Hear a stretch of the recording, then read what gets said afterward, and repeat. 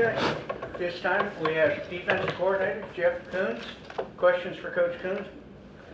Great. So Jeff, start with the difference in the two games. Obviously, you got turnovers, limited explosive plays at Cincinnati, opposite this past week. What was the difference in the two? Well, I think that it's a great way to kind of compare the two games. You know, everyone's really excited about that game. You get the takeaways, you get some long drives in there where we kind of stay the course. And when you look at this game, you know, we had some long drives and we weren't able to keep them out of the end zone. And you look at the first half right now, and for them to score 5 touchdowns on 5 drives, us only get 1 stop.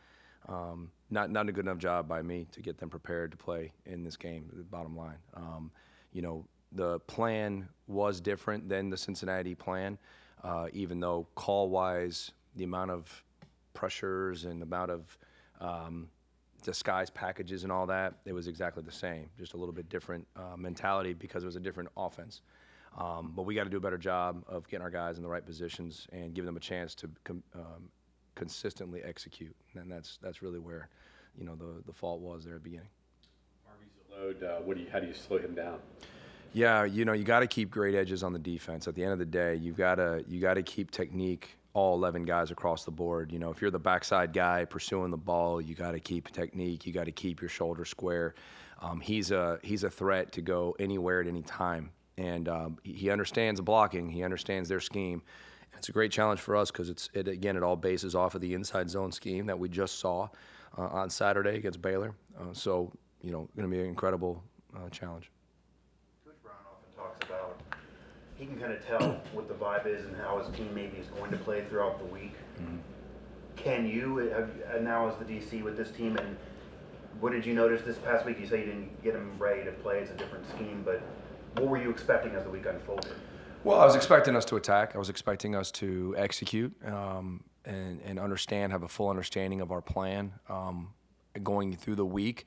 I thought we had that. I think that, you know, as hindsight is always 20/20 when you go back to the game, and there's a couple things you'd like to do different, and as the game, you know, unravels, you'd like to be able to adjust certain things. And I think, you know, the one thing the guys did do when they came out from the second half, we made some adjustments. They took those adjustments to heart, and, you know, we did respond after a difficult halftime and basically coming to realization of what happened in the first half.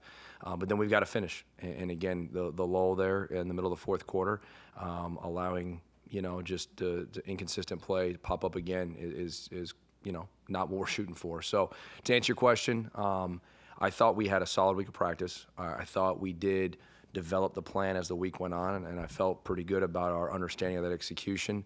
But at the end of the day, it's about the performance on Saturday, and that's what we all want. From a broader coordinator perspective, when I look at these last couple of games, what do you feel are kind of the points where the pass defense really struggles, and what's kind of left that you can look at and say, okay, we can tinker with it here and here, try and get us back on the right path? Yeah, I think you go just looking at the 2 games, and again, the last 2-game body of work since the bye week. You know, at Cincinnati, we challenged some guys. We put guys in situations to challenge them, and they were able to do that in some match situations, some man situations, things like that. What happened in this game was completely different in that the opportunity to play match defense and to play more man coverage didn't present itself as much because of the down and distance situation. And that's really where I come into that, and giving guys an opportunity to be successful on first down so that we can play different types of coverages on second down. That's advantageous to us. And it's not second and short, which is obviously advantageous to the offense. And then you look at that game, we had six times they were in 3rd and 1 or 2. And you've got to, you know, our third down percentage wasn't near good enough, but almost half of those were all by 1 or 2 yards. And when you're living in 3rd and 1 or 2, it's really hard to sit there and bring the farm on 3rd and 1 when they're backed up on their own 35-yard line. And if one gap gets through, which is what happened on the very last touchdown, one piece is out, it's going to be a touchdown. And that's actually what happened at the end of the game there when we were in 4-minute defense, when we had to sell out to try to get the ball back. So I think coverage-wise, you know, Saturday, there was more zone opportunities as the game went on.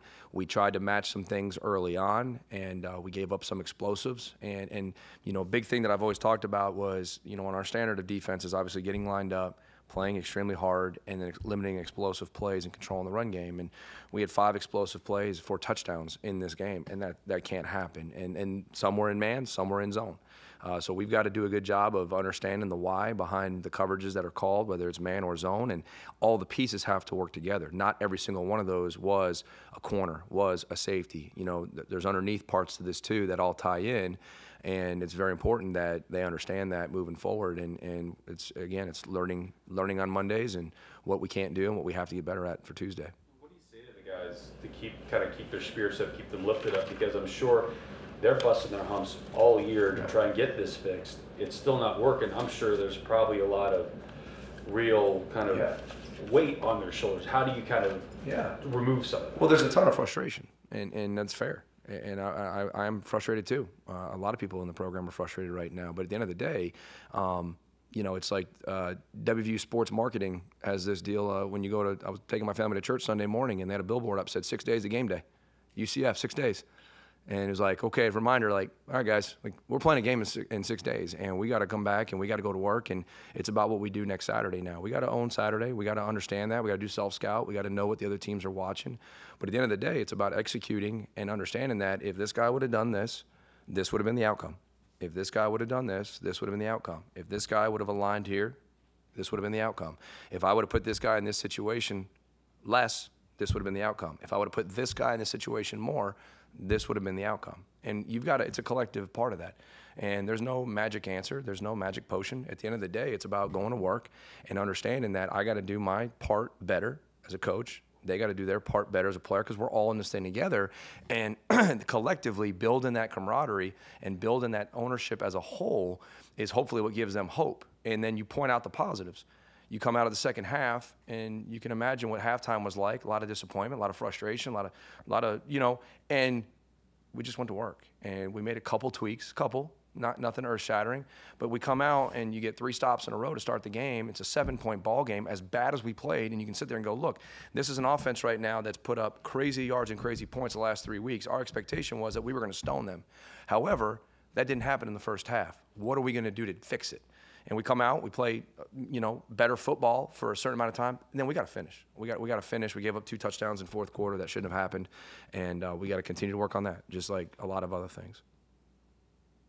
Jeff, the long touchdowns that you mentioned there, fair to say they were fairly different plays too?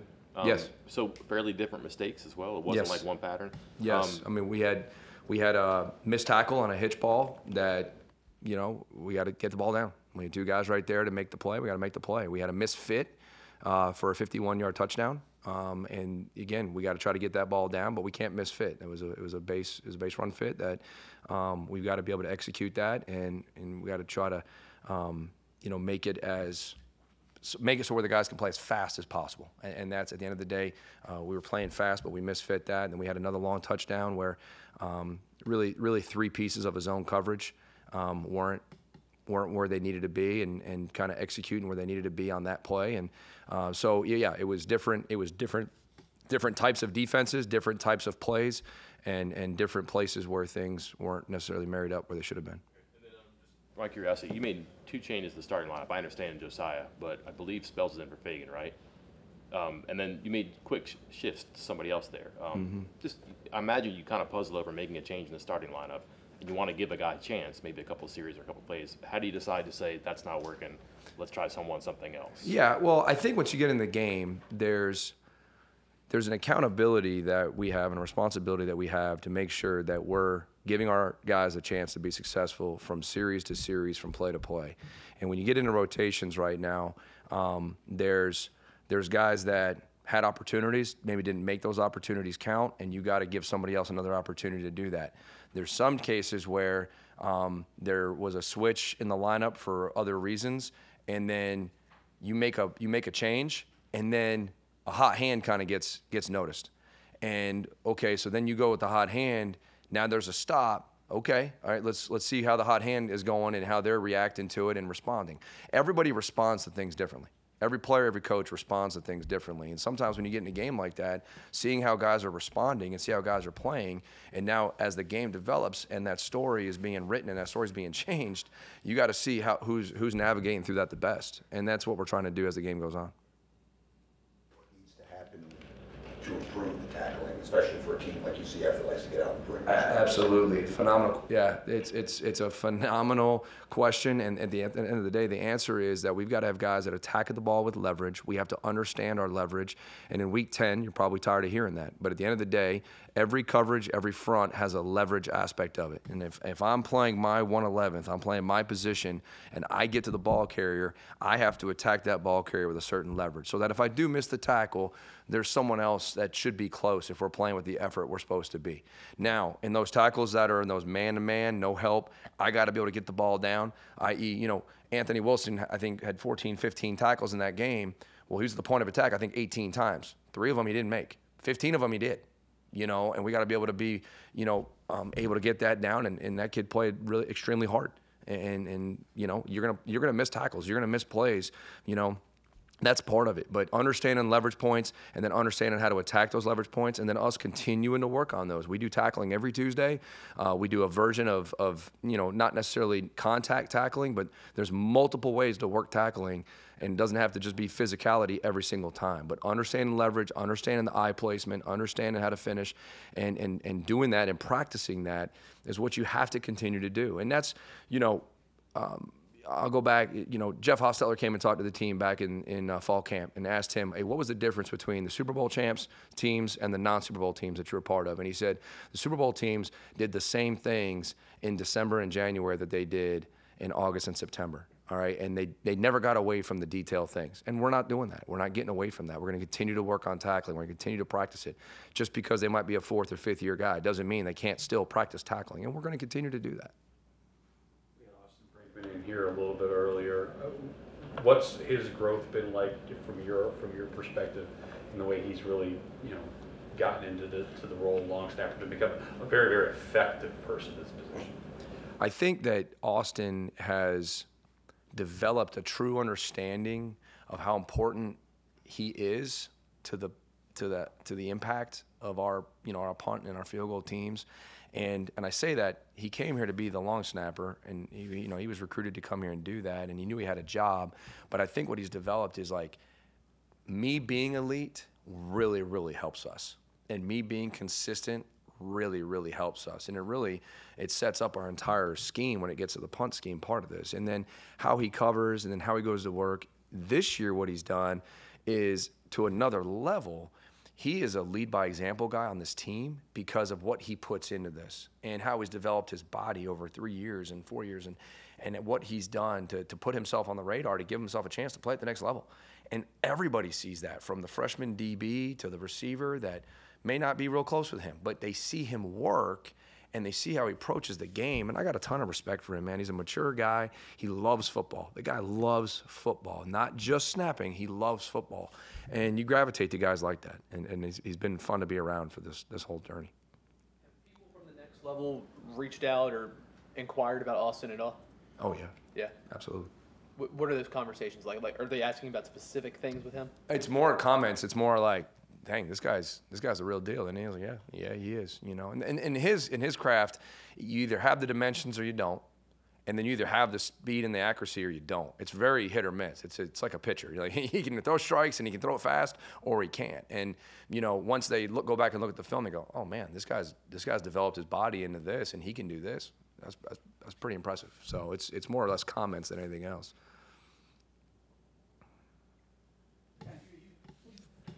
You faced an awful lot of good running backs, yet they haven't really killed you. I mean, it's been the pass defense that's done that. Why is that? Why have you had success against running backs, which takes tackling? Yeah. And is it more coverage than it is tackling back there? No, I think when it comes to elite running backs, I think it's every defense has a fit. And there's a front fit, there's a D-line fit, there's a linebacker fit, and then there's a secondary fit.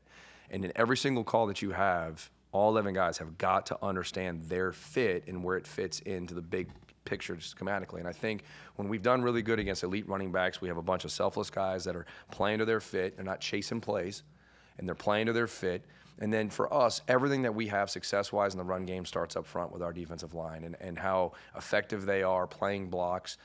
If they are getting double teams and freeing up backers, then great. And then at the linebacker position, if we're fitting the run fast and they're very clear on what to do and they know how to get there, they're going to pull double teams off, and then you're going to have D linemen making those tackles. And then after that, that secondary support being where they're supposed to be to get the ball down. And stopping an elite back doesn't mean maybe holding them to, 30 yards. It's eliminating the explosive, the big run.